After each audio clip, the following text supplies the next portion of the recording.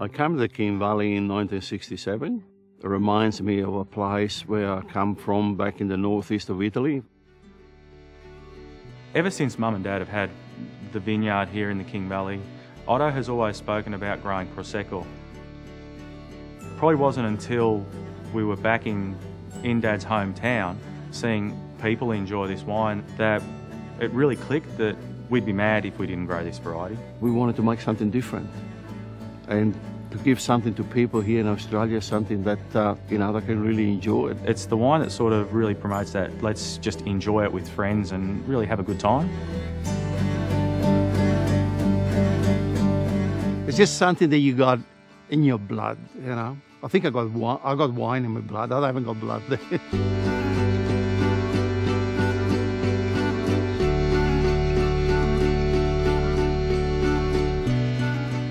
A couple of years ago, a few of the wineries decided to get together. We got together as a group and said, hey, let's try and create a uniqueness to King Valley in that there's this great variety up here called Prosecco that's really not done anywhere else in Australia. Down that corridor in the King Valley from Millarwater to Cheshunt, no matter where you stop, you'll be getting a unique Prosecco experience.